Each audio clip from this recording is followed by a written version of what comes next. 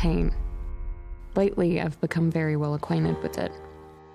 The type that comes when you've been hurt repeatedly by the same person.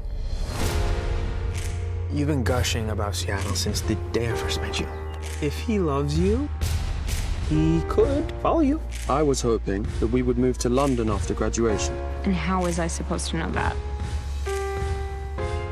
Only in those rare moments when he pulls me to his chest and makes promises he never seems able to keep does the pain disappear. I see a glimpse of what you're capable of. Your fire within is boiling. You can come back.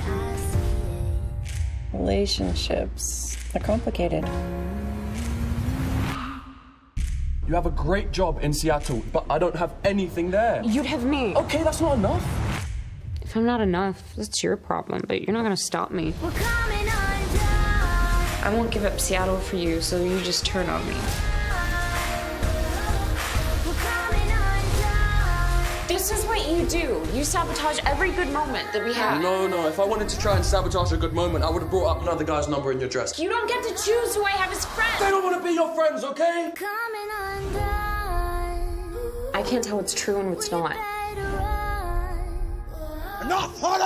Stop! We are all fools in love. I was going to tell you ages ago. You're my better place, Tess.